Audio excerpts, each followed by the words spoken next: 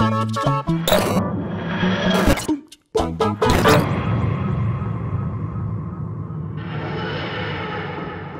Who is probably one of the most world-renowned exports of British popular culture, up there with other cultural gems like Robin Hood, Harry Potter and Sherlock Holmes. They've been on and off our screens gallivanting about the known and unknown universe for the better part of 50 years across old and new generations of the show. Naturally, such a popular cultural export has appeared in a huge range of media, from books to audio dramas to comics, and even some Doctor Who video games too. However, that doesn't mean our favourite Time Lord is restricted to in-house projects. Whether it's an Easter egg, subtle reference, or a more obvious copy, Doctor Who references have appeared in a monumental range of video games over the years. It has been quoted, TARDISes have been found all over the place, and in some cases the Doctor themselves, or a carbon copy, shows up to interfere occasionally. This list collects just a few of these titles that bear some homage to the legendary science fiction show. My name is Rich, I am coming to you from What Culture's very own dedicated Doctor Who channel, aptly named Who Culture, and these are 10 times Doctor Who appeared in video games. Number 10. Krieg quotes the Doctors, Borderlands 2. Borderlands 2 is a melting pot of so many pop culture references, there is a section of the game's wiki dedicated to solely explaining them all. Everything from classic literary epic Paradise Lost to Moby Dick to The Dark Knight is fair game to Gearbox, but there's plenty of highlights from Britain's beloved time traveller too. Krieg seems to be channeling several iterations of the Doctor directly. When he wins a duel between players, Krieg shouts, "You were fantastic! So was I!" Fans of the show will instantly recognise this as a direct callback to the departing lines of the best Doctor, Christopher Eccleston, lines he spoke to Rose just before regenerating. "Before I go, I just want to tell you were fantastic. And you know what? So was I." Further quotes include the line, "I don't wanna go!" if downed in combat, again a reference to the last words of David Tennant's run as the Doctor. "I don't wanna go." As well as a slight misquote of, "It's the end, but the meat has been prepared." This references the last words of Tom Baker's fourth Doctor, who said, "It's the end, but the moment has been prepared for." Number 9. Dr. Woe, Team Fortress 2. Fans of Doctor Who know one thing for certain, the Doctor has an impeccable, if not outlandish, dress sense. If you ever wanted to channel the same sophisticated style in Team Fortress 2, then you'd best pick up the Dr. Woe cosmetic item. This cosmetic originally appeared thanks to the Steam user TauV, who uploaded it to Team Fortress 2 via the Steam Workshop. It's available for the Spy and the Medic, and it gives them both a taste of the 11th Doctor's style with a delightful bow tie and a white dress shirt combo. If that wasn't enough, an unpainted version of the bow tie will emulate your assigned team's colour to match seamlessly with your character's outfit. After all, it is important to accessorise. Initially added to the game way back in 2011 on the 48th anniversary of Doctor Who, the item was very shortly updated to be obtainable through all the normal means in-game. So you can create and dish out as many bow ties as you want, all in the name of fashion. Number 8. The Dr. Watt costume, Rock Band.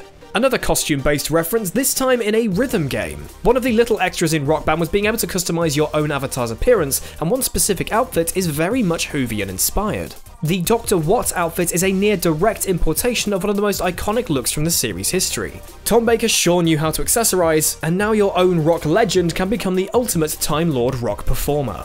The Dr. Watt outfit costs $169 to pick up, but once you've splashed that little bit of in-game cash, you could sport something very similar to Tom Baker's super long scarf and jacket ensemble. Sure, it's not quite the Technicolor marvel that Tom Baker's Doctor wore, but nevertheless, it is a very slick look for any upcoming musicians. It's a shame that Rock Band and also Guitar Hero have kind of died a death over this generation, as another outfit from the 12th Doctor played by Peter Capaldi would make a perfect fit now that we've seen him wielding a guitar rather than a sonic screwdriver. Number 7. The TARDIS, Fallout. Being a series laden with sci-fi references and Easter eggs, it is no surprise that one of science fiction's most iconic spacefaring ships appears in the original Fallout. If players weren't familiar with Doctor Who though, they might find the appearance of a random police box in the wasteland a little bit confusing. A wandering vault dweller might just randomly come across a TARDIS in the post-apocalyptic landscape of Southern California. The TARDIS looks pretty out of place anywhere it lands in Doctor Who apart from the 1950s, so it understandably stands out pretty substantially against the scarred brown landscape of post-apocalyptic America. Examining the blue box helpfully informs the viewer that it's a police box from the UK circa 1960s. Unfortunately though, that's as far as the crossover gets. Attempting to approach the TARDIS presumably sends the Doctor into a panic, as getting closer to it causes the TARDIS to dematerialise right before your very eyes. There is no clue as to which iteration of the Doctor is piloting this, and it doesn't sound like it should, probably down to copyright. But it did inspire the fan-made Who Vegas campaign, which puts New Vegas' courier at the control of their own police box.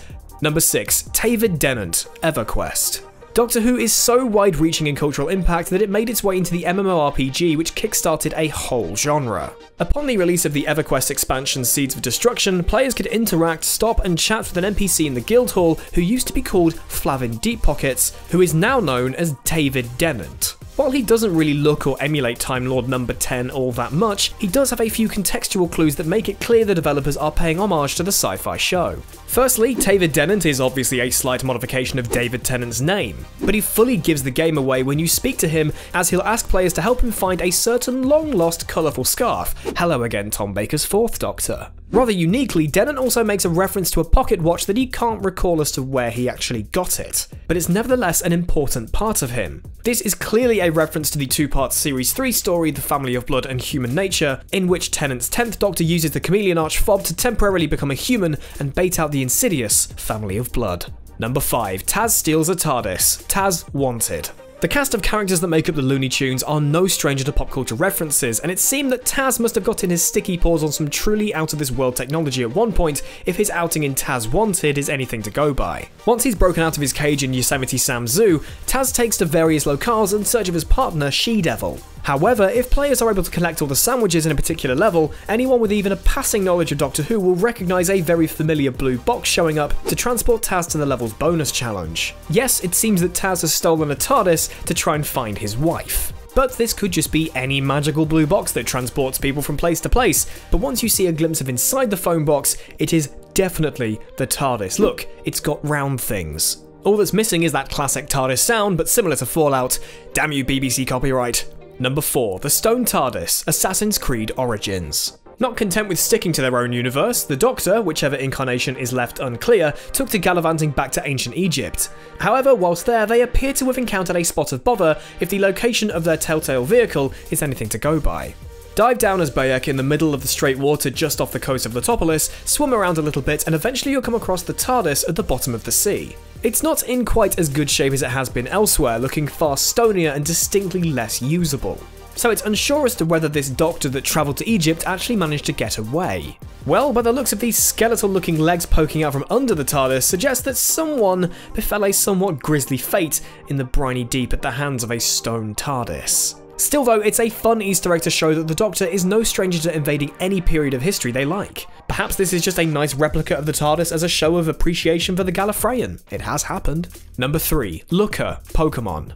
A popular Pokemon fan theory suggests that the International Man of Mystery, Looker, is some form of the incarnation of the Wandering Time Lord themselves. He's appeared in all sorts of Pokemon media, but he first showed up in Pokemon Platinum on the trail of Team Galactic, trying to foil their plans for world domination. Looker only offers his pseudonym to the player, and he conducts all his business solo, shrouded in mystery. He's in Sinnoh to stop Team Galactic's plot, which threatens to tear holes in the very fabric of space and time. The most obvious evidence for Looker being the Pokemon equivalent of a Time Lord is his appearance, as he looks almost identical to David Tennant's 10th Doctor. For example, their attire is practically the same, both sporting a short fringed haircut and dressing in a button-down white shirt and purple tie paired with a brown suit and camel-coloured overcoat. Some suggest this persona and attire are derived from Koichi Zenigata, the fictional detective from the manga Lupin III, which is probably a more likely origin, but it's nevertheless a fun thing to consider that the TARDIS could bring the Doctor all the way to the shores of the Sinnoh region. Number 2. The Professor, Wizard 101. Wizard 101 hosts a recurring event in which an anthropomorphic dog dressed in an amalgam of the 4th, 10th and 11th Doctor's outfits, who is only known as the Professor, visits the main cities across the game world. The Professor is described by the developers as a strange but friendly Samaritan from outside the normal flow of time, and he travels to the wide-ranging cities and worlds of Spiral in a bright red telegraph box. Seeking out the Professor will eventually allow players to enter his off-brand TARDIS, wherein you'll find a very familiar interior that is distinctly bigger on the inside. Oh, and he's also travelling with a companion called Rose. Piper. Subtle.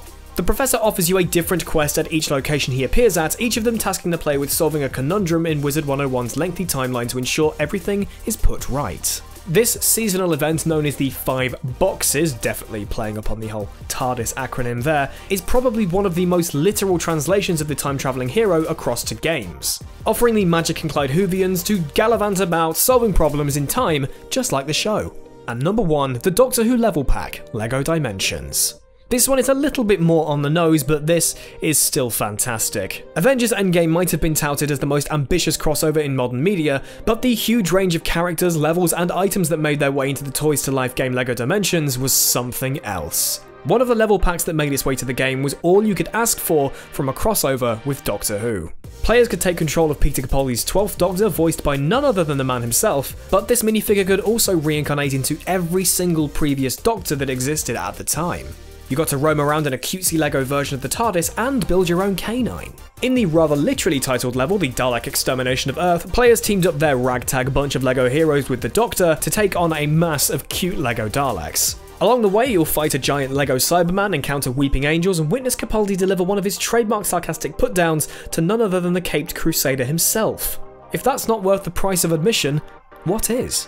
And they are just some of the times Doctor Who has crossed over into the realm of video games that aren't just their own Doctor Who video games. If you are a viewer of What Culture Gaming and you think you know your way around a TARDIS, then why not come over to Who Culture, a channel dedicated to all things Doctor Who, here within the What Culture network of YouTube stuff. Please subscribe over there, and if you are not subscribed to What Culture Gaming either, please do that too. Thank you very much for watching. You can follow me on Twitter at PickupChangeToe. Take care of yourselves, and I'll see you soon.